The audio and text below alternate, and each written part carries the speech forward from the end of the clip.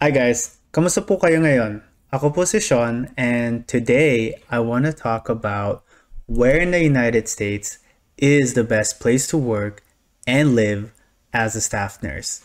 I've worked across the country from East Coast to West Coast and with my own experience and the experiences of my fellow Filipino nurses that I've come across over the years, I can finally try to answer this question. Now, there are a great many places that have worked well for other Filipino nurses, but the state that constantly received the best praise was, drumrolls please, California. I'm telling you this as someone who has previously said that I will never work in Cali and that I will be loyal to my home state of New Jersey and the remainder of the tri-state area, New York and Connecticut, plus maybe Pennsylvania and maybe the DMV area, DC, Maryland, and Virginia. Call me a traitor, right?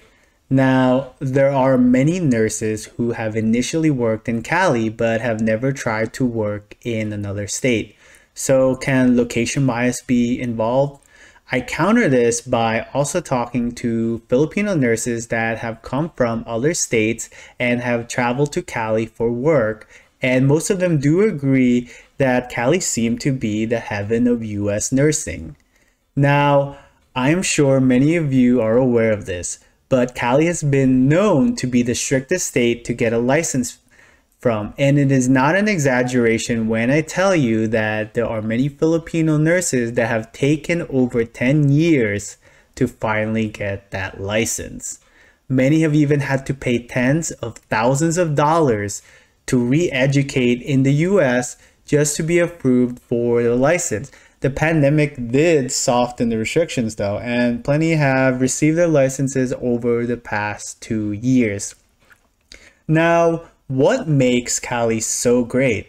The quick answer is that nurses are protected by a nursing union. The nursing unions in Cali have a great deal of power, and thus they can ensure that nurses in Cali are treated and compensated well, more so than their counterparts elsewhere in the nation.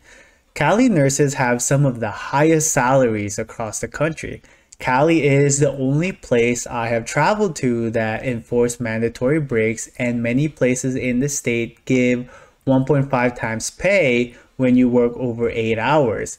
I actually got paid extra money if the hospital was not able to provide me a break within the first 5 hours of work. Ratios are also mandated by law, so say goodbye to that triple assignment in the ICU or 10 patients in med surge. Now, people say that the only problem with Cali are the high taxes and high cost of living. If you factor in the pay against the cost of living index, I still believe it will come out on top. Now, there are certain ways to maximize your income in Cali. What other nurses have done is to find the best place that has a lower cost of living with higher pay. An example of this is Sacramento. Since Sacramento still gets Bay Area pay with a way lower cost of living, lots of Filipino nurses move from the Bay Area to Sacramento. However, due to the pandemic and lots of remote work opportunities for Bay Area tech workers, the housing market in Sacramento have been rising incredibly quick, but of course it still won't match the craziness of Bay Area housing. Last, you will find much support if you choose to work as a nurse in Cali. Even hospitals at remote areas seem to always have a Filipino nurse. Of course, if you go to the metropolitan areas, the hospitals will have many Filipinos, with some units even being overwhelmingly Filipino. If I ever become a staff nurse again, I would choose Cali. Out of all the states, I'll choose Cali. And if you do get stuck with not getting a nursing license in Cali, I could tell you what the second best state is, and that's going to be maybe in the next video or so.